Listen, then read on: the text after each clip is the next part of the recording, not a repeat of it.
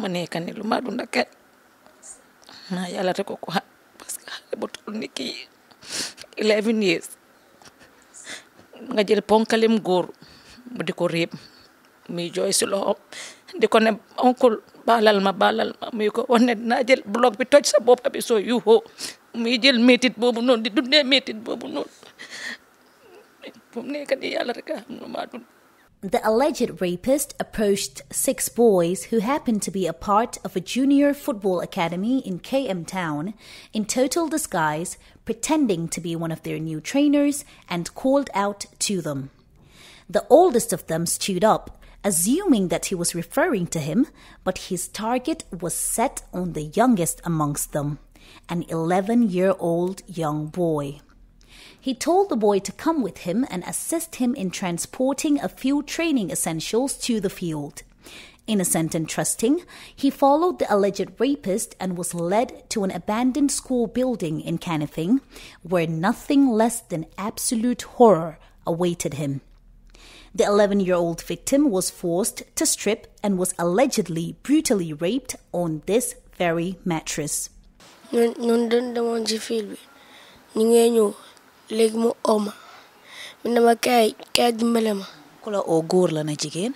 góor léegi nag mu ooñu bu ñu ooyee mi ne ma dimbale ma mu téye suma loxo mi ne ma dimbale ma asi football at cones ma asi léegi mu téye ma mu yóbbu ma ba si néeg bi bu ma yóbbu ba si néeg bi léegi nag mu ne ma tëdda ma ne ko onku baalal ma léegi nag mu jël suma loxo bi forcé ma si suuf mu tëdda ma.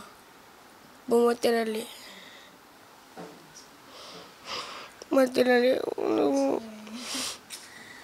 so sorry.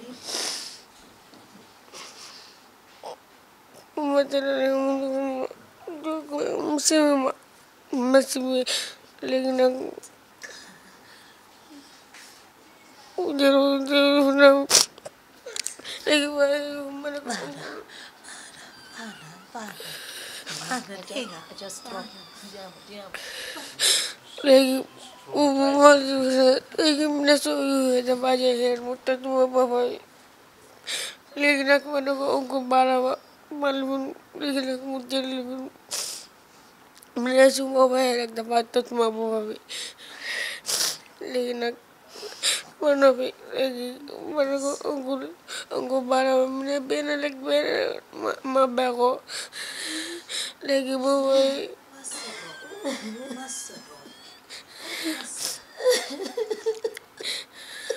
Oh my God.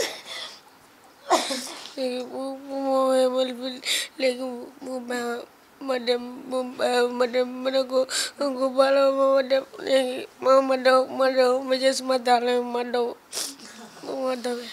Young and unknowing of the intentions of his attacker, the underage victim, who has a long history of medical complications including seizures, claimed to have pleaded with the alleged rapist, screaming, "Pardon me, uncle. Forgive me, uncle.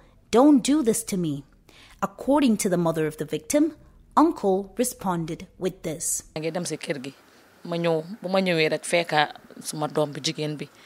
ma dugga ci biir mu ne mam fekk mu ngay jooy ma ne kon lu jot ki suma doom bi jigéen ji ñëw mu ne man Mohamed de Alamin dafa daw si ak jooy mu ne am na xale bu wóor bu ko riib mu explainal yëpp suma doom ji ma ne kon mu ne ma ne waa nu moo explainal rek papa gi agsi ma ne kon ñëwal de mu ne ko ne ñu ne lii moo xew so ma dem seet ko ma gis ne dégg la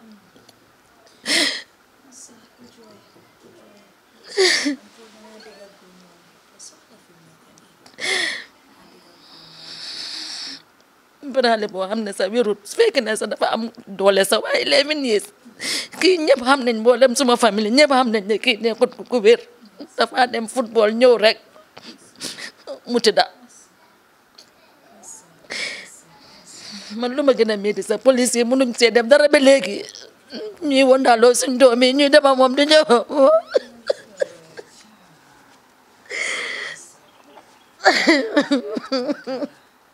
After he escaped from the scene and managed to flee back home, the parents rushed him to the Canifing police station, where they were informed that rape offences aren't a part of their jurisdiction, referring them to Old Joshuang police station instead, where they were escorted to the Canifing hospital by police officials.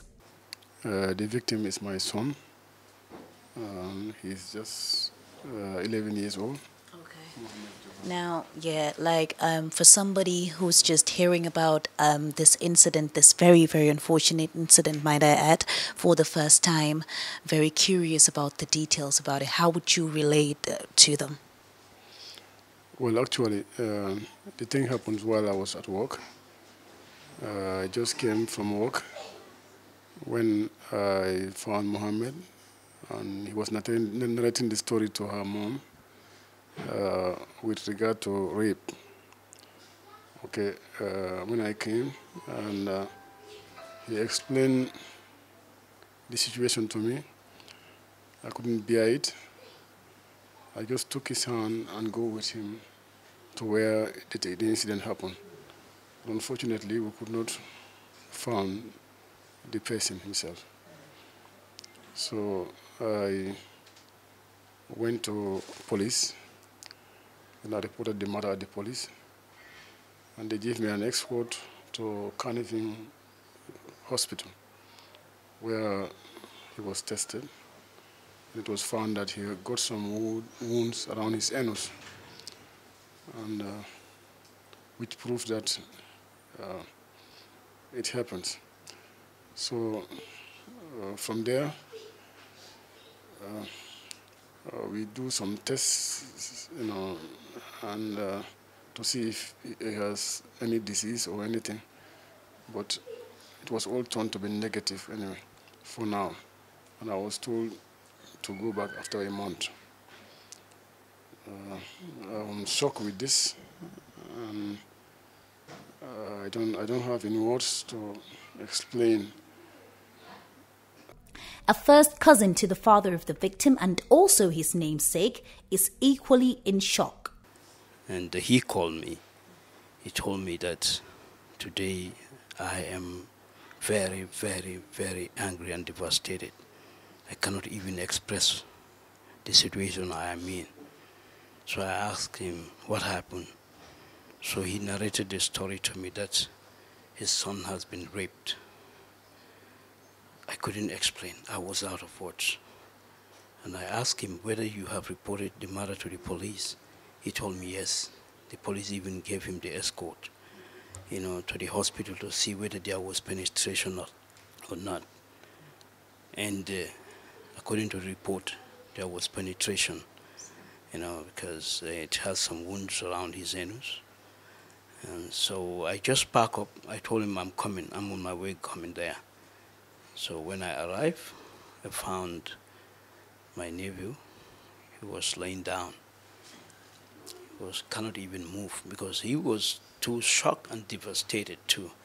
Because you cannot imagine, a minor, just about 11 years, somebody just deceived him. Because, boys, we know, these little guys, they like to play football around. And this guy just came, an elderly person, because I asked him, how does he look like? He told me he's kind of skinny and very tall, with beards, and mustache. So I know that he is a grown-up somebody. He deceived him and took him to a very calm, not a noisy place anyway, just like bush, one can say, full of grass, and forced him on the ground. He's too young. He cannot resist.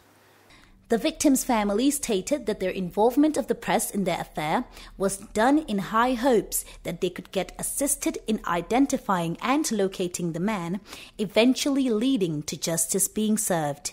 We contacted the police PRO, Superintendent Lamin Jai, but he could not immediately comment on the issue. Reporting for the Fatu Network's News Review, I am Mudi Wongom.